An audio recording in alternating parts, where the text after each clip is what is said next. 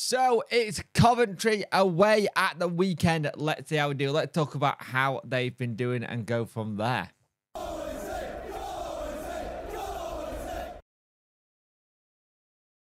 Hello and welcome to this video. You could like, share and subscribe to the channel. Much appreciate it. Subscribing helps the channel, liking helps the algorithm, and sharing gets in front of people's faces. Thought I'd do it a little bit differently for a change. We are doing a roundup stroke debrief tonight at 7 PM. There was meant to be one yesterday, but I was just absolutely shattered from looking at the little one yesterday. He's at the moment the king of not having any sleep. So that's fun. So we are playing Coventry City, who have not had the best start to the season. But that being said, they're not normally a team that start off well. The slow burners, as they say. They seem to start poorly and then slowly come back into it. And that's something we have got to take into account and see what we can do on there. Now, away performance at the midweek was good. We got a draw. It stopped the rot a little bit. That's what we wanted. We wanted to stop the rot a little bit, but it would have been nice if we would manage to be a bit more creative like we were in the second half versus Bristol City. Because against Bristol City, we tried a lot better in the second half, but nothing really paid off. We were really struggling. Let's have a look at what Coventry City recorded this season then. So 2-4, that's 8 points. They're 17th in the championship. Their home record is 2-0-2, so they've got 6 points at home. Their away record is 2 points. 2 points. So that doesn't matter because they're at home. They had 11 goals against, 13 goals in general, and minus 2 goal difference. And their last game was a 3-0 loss to Blackburn Rovers.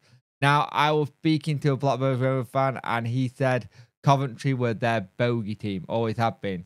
So if you actually look at where Coventry's form are, they're 18th. Draw, 2 losses.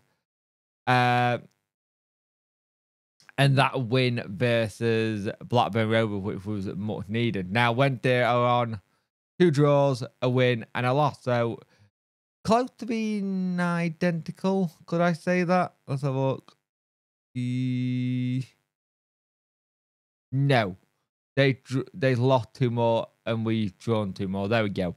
So, yeah, it's interesting. This will be a good one to go into because I actually think the 2 teams here who we just hopefully could have picked something up, aka Bristol City, we got a point, which was fantastic, and Coventry.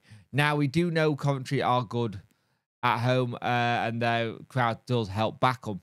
We are going to have to be on our A game against them because they are going to want to get that win, go into that international break, and just chill again.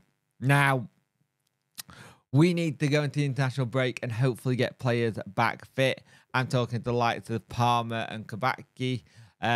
Hopefully, we'll find out a little bit more today. I'm guessing the press conference is going to be today.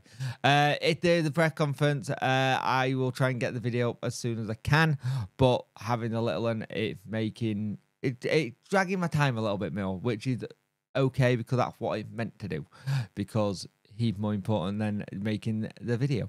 But at the end of the day, please bear with me while I try and get into my new routine. There'll be a couple ups and downs while we do it, but hopefully I should get it into a really good rhythm and get into the way of how I do videos. But Sheffield Wednesday got Coventry City at the weekend. How do you think we'll do? Leave a goal line prediction. 7 PM tonight, we will be doing a debrief stroke roundup. We're going to want to mix it into both. So please be there, and I'll speak to you later.